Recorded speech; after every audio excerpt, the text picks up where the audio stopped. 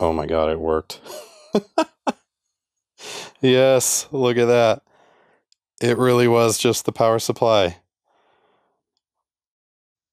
Alright folks, we're back on this Extron scan converter repair.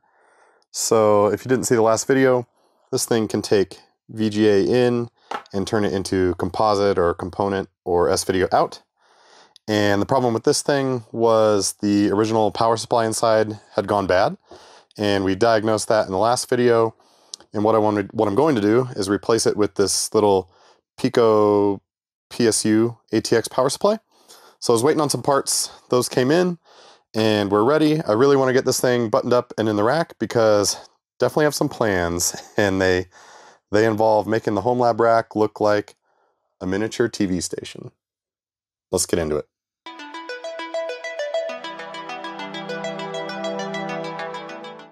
Alright, so I've been waiting on a few parts that just came in the meantime, thinking about how I'm going to mount this new, smaller PSU in the old case.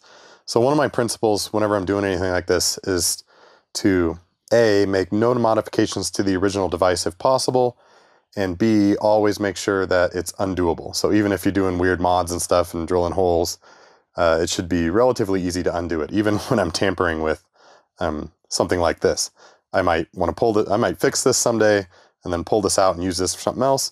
I might want to sell this someday or put it back to stock configuration, even though it really is just a weird niche piece of kit. But that's how I like to do it whenever I'm doing mods like this. So I've been thinking about how first problem is like, how am I going to mount this thing in here? So I've got these 4 mounting posts here.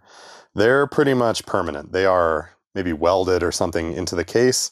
I don't want to drill more holes. And so I started by thinking, well, I'll try to 3D print a flat plate. So I mocked it up and watched a bunch of tutorials, and this is the very first 3D print thing I've ever designed. I thought, oh, a flat plate will be easy, and this was the result. So this is actually the best one I managed to produce. It's flimsy and crappy. We got pretty far, and it was going to build up to 2 mils, but didn't work. Surprisingly hard. So I'm doing something wrong there and sort of ran out of energy and went back to my regular MO, which is go to Home Depot for something and turn it into whatever you need. So this is a plate like you'd use to mend 2 pieces of wood, you know, when you're building a house. And it is the right dimensions. It's 3 by 5. I will have to drill holes for the mounts, but that's fine. We'll make sure this guy has some electrical tape or something, but these existing holes give me great spots to run zip ties through, and we'll just secure that in there like that. No problem. As for the power input, this is what used to be in there. This was actually a pretty clever little thing with clips on the inside, so you push it in and it clips itself in and doesn't go anywhere. The closest I could find to 3D print was something like this. So this rolls in there like that. I'm going to have to cut off this little ear. I did manage actually to fill it in, so I'm somewhat proud of that. That's not what the print originally looked like. We'll see how it goes. So we'll drill a hole there obviously, and that will allow the barrel jack to come out and mount flush onto the hole, and so that's what we'll do there. And then going back to sort of the being able to undo your modifications, this is the original wire that connected this old power supply to the board. I don't want to alter this in any way in case I want to put this back in. So I got a kit to make my own, so on Amazon. So this guy here is going to slide right into our 6-pin header. I'll be able to clip in whatever wires I need and connect those to the power supply. And to that end, I didn't really want to solder directly to the power supply, so I got one of these ATX extenders. So this guy clips in this way, and what I'll be able to do is cut this in half here and then just use whatever wires I need, solder them onto my other one, and we'll be good to go. So I think let's start with getting our mounting situation ready, and then we'll work on these wires. All right, so that mending plate will sit in there perfectly like that, but obviously the holes won't line up. So I'm going to need to drill 4 holes, and I'm going to try a trick where you take some marker and cover it pretty generously and try to move as fast as I can here. And then we're going to try to put the plate down on it and press. So something like that. So I'll press every corner, and hopefully I will get a good enough transfer to the plate. Oh yeah, that worked out nice. I think that's fine. I'll be able to drill the right holes. All right, let's get these holes drilled. So if you're drilling into a flat piece of metal like this, especially metal, it's a really good idea to punch where you want the hole first. That makes sure the drill bit stays in there and doesn't slide or wander on you, which will guarantee to happen if you don't do this. It's a huge pain. So we're going to slam this into each corner. We'll start with a small drill bit and work our way up to the screw size we want.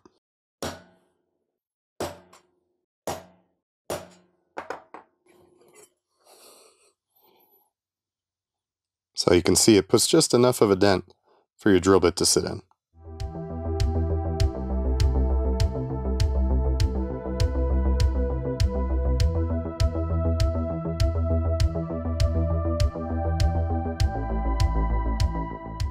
All right, let's see how that turned out. Yep. That'll work just fine. Onto the power plug. Yeah. I think that will work. Perfect. All right, so I think up until this point might need to be bigger. I guarantee it. Because we have to fit all this junk through the core of this, so I'll try to wallow that out. I actually didn't expect that to not be hollow. I think it'd take a little bit of work. I'll be back. All right, that wasn't fun. This is sort of what I expected to begin with. So this blasted out, this piece. This was just scaffolding from the 3D print. I think we'll still be okay. I need to clean it up a little bit, but basically it'll just be sitting recessed in there like that, and I'll screw it on. I don't think that's a problem. All right, so got that installed. It's just recessed in there, and I cut that ear off, so that'll fit. It just goes in there just like that. So that'll be fine. It's not gonna win any awards for looks, but certainly is functional. So happy with that. And this will slide just like this. Seats itself in there. Now back to my sort of principles for modifications. I could screw a hole in there and bolt this down. That'd be okay. But ideally I would 3D print a piece that actually just does the right thing, like the original. And then also some better 3D printing for mounting the PSU, which we'll get into. And I don't know, I dabbled and I tried a few things for this, but this guy just isn't worth putting a ton of time into, this particular thing. Once I get better at 3D print modeling, then I'll come back and maybe redo this. So for now, I'm gonna do, you know, what everyone says you should never do, and I'll say you should never do, is I'm just gonna hot glue the crap out of it. It'll be easy enough to push out. It'll be strong enough in the meantime. So yeah, let me get that glued in there.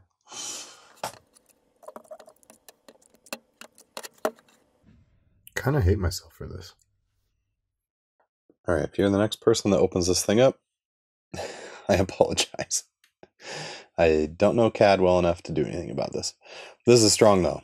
That's good to go, and really not that bad to rip out if I ever 3D print the right part. So, okay, I undid a bunch of this loom that was here because I have to make a pretty tight angle with this guy to get in there. So I'll install that. That'll just float under the plate I'm going to put in. We'll get that done. Okay, and now I'm realizing I probably want to zip tie the PSU to this thing before I bolt it down. So let's go ahead and get these cables created. All right, the game plan is we need 6 of these. I'll make a custom plug to plug into the actual main board. And then we'll just cut this little guy roughly in half so that I can use this end someday if I ever need it. And we will, of course, consult the literature from last time to make this. So go off and do that. I'll make sure we get some heat shrink on that. I'll come back with the finished product.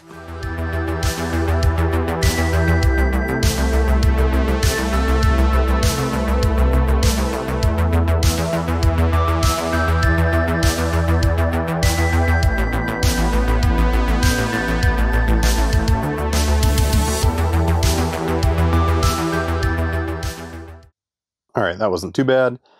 So before I get too excited though, I'm going to check all my voltages against my chart. This funny thing going on here, connecting these two wires, is telling the power supply to always output power. So remember, this is for a PC that would have normally had a switch connected to those wires.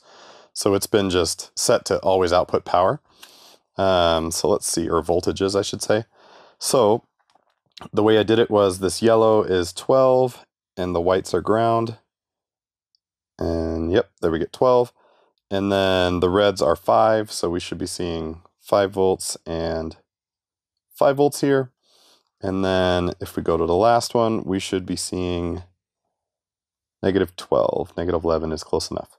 So perfect. This is working. I'll probably heat shrink this on here just to kind of wire control a little bit.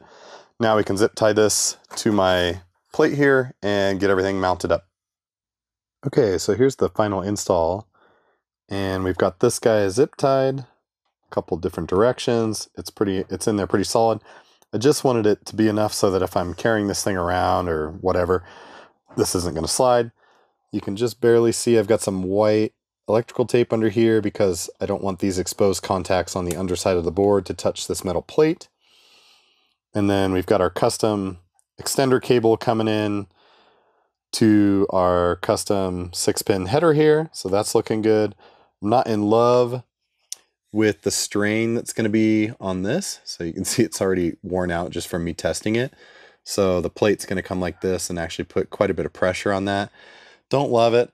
Again, I could have done a lot of this. You know, I could put a lot more time into this to make the perfect part here, not use metal here, so I don't have to use tape and risk going through the tape. But, you know, for what it is, this is a 23-year-old scan converter that I'm just going to mess around with. So I think I'm really happy with this repair. It looks pretty tidy.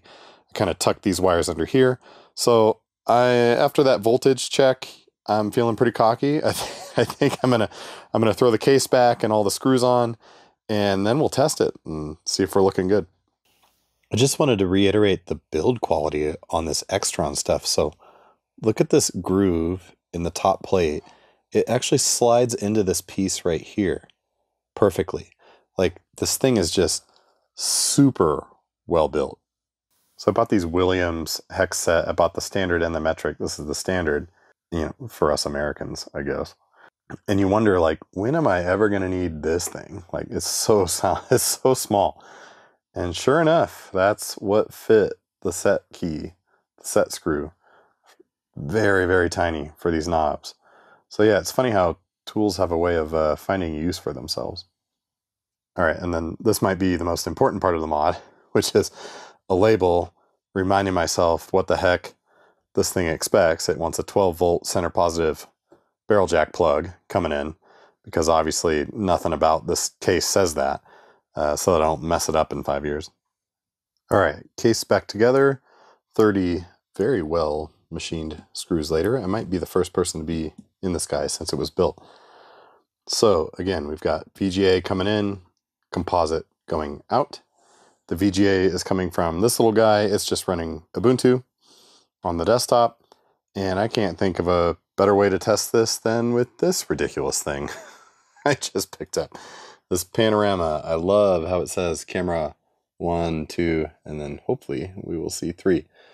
So this guy here, the composite cable is going into port 3. Let's turn it on and see what we get. Man, oh man, that's fast. Yeah, so there obviously is the Ubuntu desktop, and she's on. All right, back to life. Love it. So next step for these, I'm going to get this in the rack, because right now for this demo here, these are 2 Raspberry Pis. I want to have the flexibility to buy some of these cheaper little mini PCs with VGA out and use, you know, at least one of, oh, obviously I can only use one with this, but one of these to power a TV station that I run through some modulators. So yeah, let's get some of this stuff racked up. All right, I think that thing is looking pretty sweet in the rack. And if you've seen my other videos, you might notice that these blonder tongues, against my better judgment, are multiplying. So I've got a channel 9, channel 13, and a channel 24. This one doesn't work at all, and both of these have a terrible hum on the audio, though they do work from video perspective. So definitely more videos coming on those. I'm actually kind of encouraged because that means hopefully I'm doing something wrong and it's just a ground issue on these, or filter capacitors. Maybe that's a common problem with these blonder tongues, I don't know. So definitely more videos coming, but you can see I have a little bit of a space issue building up. So I've kind of got the TV, analog, AV stuff going on down here, the servers and the actual network going on up there. And I'm running out of room because, as you saw earlier, I just picked up this 3U monster. So what I want to do is have that guy sitting here and then all the TV equipment below it, and I can see on those monitors what's playing on each channel, which is pretty cool. So yeah, definitely more to come. Thanks a lot for following along. It's really satisfying to give this older hardware, a new lease on life. So very excited to get that scan converter up and going in the rack. The idea is I'm going to try to find the cheapest little tiny PC, you know, these little Lenovo Think Centers. I think Dell has a version as well, so does HP, that has VGA out. And so hopefully less than 50 bucks, I can find one of these little guys and start running it in the rack and run a TV station on it. And then to that end, another big thing coming is I just picked up one of these. I've been eyeing these forever. This big 3U monster. And yeah, I think it's going to be really fun to have that in the rack and kind of host my own little mini television station, if you will. So yeah, that's definitely coming. But I might take a break from all this TV stuff. I need to fix all those modulators. They're not working as well as I would like. And I think what's next is I picked up this guy. So check this out. A Sun Microsystem, really older server, I should say. And I've got another one that's slightly newer than this. So yeah, I want to dig into these. That's going to be next. Look how cute this little guy is. I can like hold it up. I can't hold the other one up, or those Dell ones I've got, definitely not holding those up. So yeah, plenty more content to come. I have more projects than I kind of know what to do with, but making the YouTube videos is kind of helping me stay focused. I finished the Extron scan converter, obviously. You're watching that. So yeah, I really appreciate all of you guys watching and enjoying this and everything and subscribing. So definitely more to come, and I'll see you in the next one.